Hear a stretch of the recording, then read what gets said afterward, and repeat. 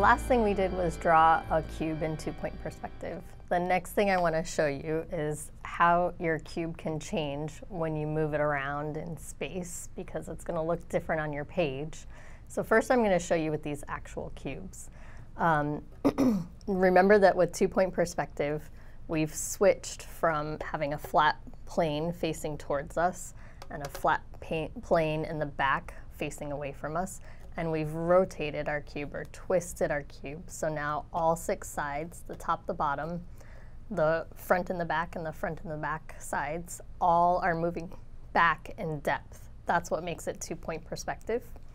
And your cube can also move from side to side. It can move forwards and backwards, and then it can move up and down. And really I want to show you a lot about what happens when your cube moves up and down, because that can be really confusing for people.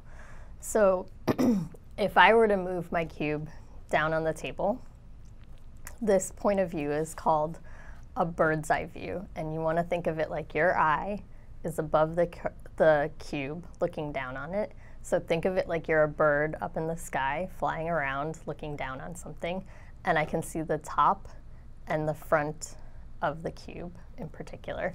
You might be able to see that better. I know the lighting in here might be weird so that you can't see that on a white cube. It might be easier to see on the clear cube. I'm not sure which one is going to look better for you guys from the camera's point of view. However, I'm looking down on either one of these objects.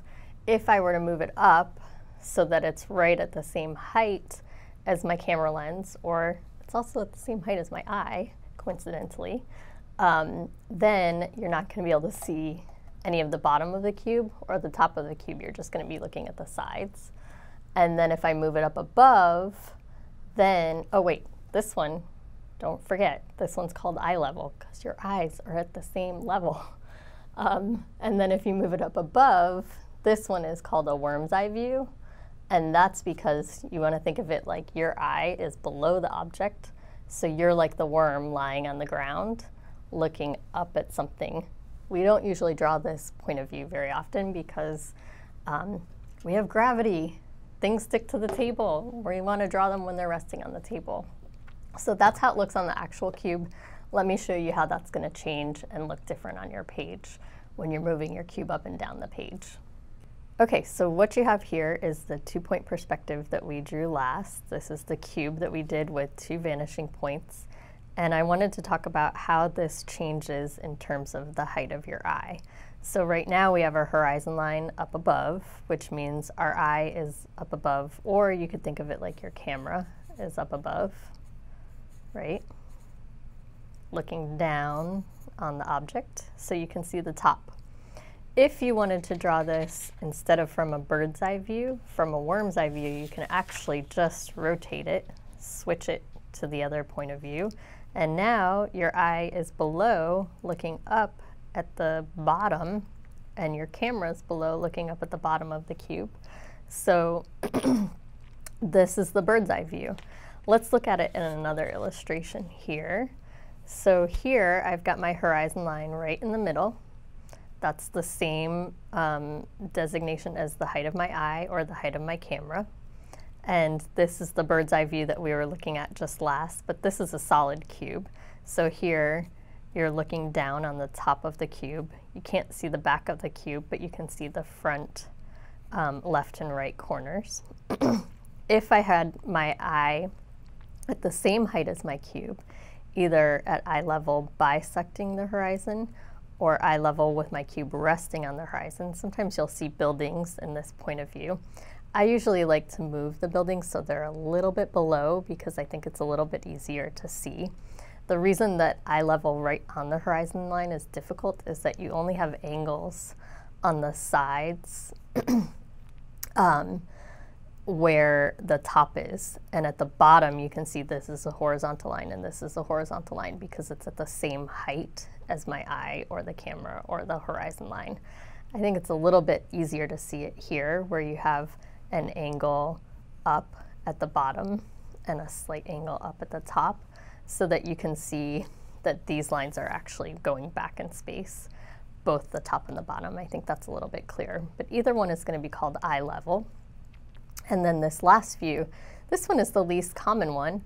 I don't usually draw the worm's eye view that often, and that's thanks to gravity. We have gravity sticking things to the ground and to the table, and so the most common point of view that we're going to see is either eye level or bird's eye view.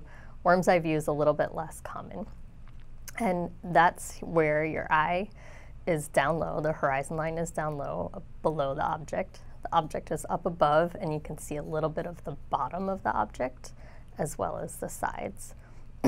Later, we're going to talk about how this changes this top angle. Notice that your worm's eye view is sort of like an arrow at the top. This is an arrow at the top of the eye level. This is an arrow at the top of this eye level, and then suddenly, when you drop below the horizon line, this looks like the letter Y. And we're going to talk about that in another video again. Let's look at how this really impacts where your eye is. You can see that in the worm's eye view, it's as if my little stick figure guy is lying on the ground. He's looking up and seeing a large amount of sky, but he can barely see very far on the ground. If you were standing and your height of your eye or the height of the camera, remember your camera could be down here too, if you lower your camera down on the ground. If you're standing and your height of your eye is in the middle of the page, you're going to see about an equal amount of ground and an equal amount of sky. And then if you're raised up, either elevated like this little guy is on a ladder, or standing on a hill, or standing on a rooftop and looking down, or maybe you're a figure off in the distance and your height of your eye is about that level, you're going to see less sky and more of the ground. And this is going to be your bird's eye view. So you've got bird's eye view, eye level, and worm's eye view shown in different ways. So when you move your cube around, remember you can move it side to side, front to back, and then up and down. The up and down is going to change your point of view. You're going to make it either bird's eye view, eye level, or worm's eye view, and that's really going to impact how you see your object and how you see the drawing and how you do the drawing. So hopefully that will help you in some of those more confusing aspects of perspective. And then we're going to get going on some other stuff too. I'm going to show you some next steps in another video.